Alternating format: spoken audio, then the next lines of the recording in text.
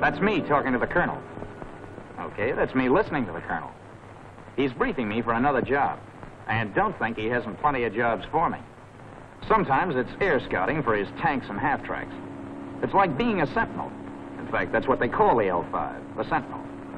Then other times I do spotting for his artillery.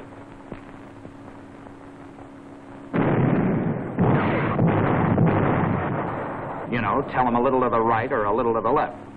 The L-5 will practically float in midair while I look. I can do a lot of other things, too. Land and take off in a small space, carry messages and supplies right up to the front lines, fly out wounded. I like my job. Of course, once in a while I get shot at, and I expect that, when it's the Germans doing it. But when you guys, Air Force or Ground Force, I don't care which, when you shoot at me, that I don't like. So right now, I'm going to give you a lesson in recognition. Get to know the L-5 Sentinel and save the U.S. some ammunition, and me some gray hairs. The L-5 is easy to spot from any angle. If you look at it head on, first thing you see is that it's a high-wing monoplane braced with struts. Then you notice that the wing has some dihedral. But the tailplane is straight, and the fixed landing gear sticks out like a pair of skinny legs. Only they're strong enough not to need any bracing. From a little bit below, you can make out the shape of the fuselage. It's like a wedge, except that the sides are curved. From here, you can see also how broad and straight the wing is, and that it's got rounded tips. And when the Sentinel is directly overhead, and this is for you guys watching me from the ground, this is what you look for. Wedge-shaped fuselage, straight-edged wing. Plenty broad and with rounded tips. Tailplane, almost a perfect rectangle. But from the side, what's easiest to spot is the fin and rudder. They're really big, like on a B-17. Well, practical. Then next, there's that blunt nose and fuselage bottom curving up to a point at the tail. And you can't miss that extra large greenhouse either.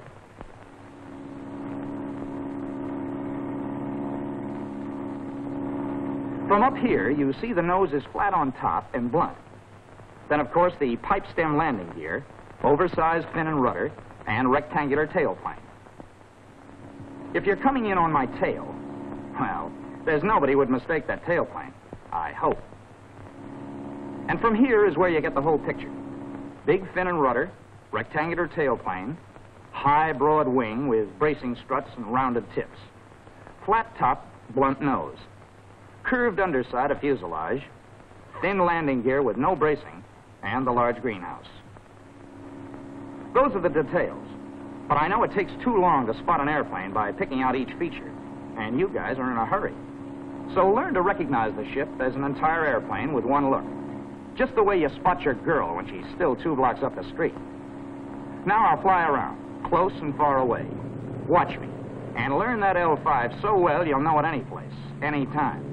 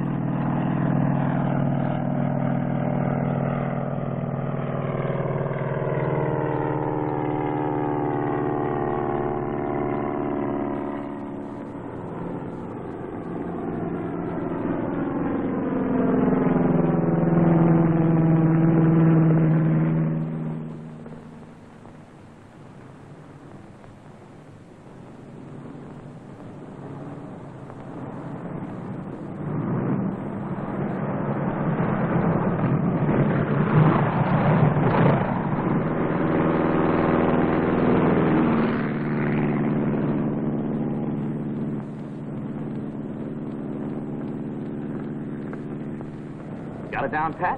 Well, let's see. High wing, broad and long.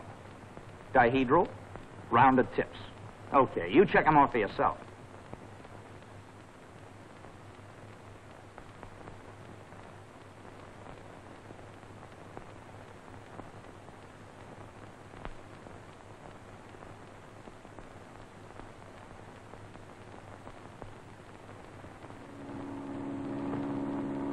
All right, that's the L-5 Sentinel.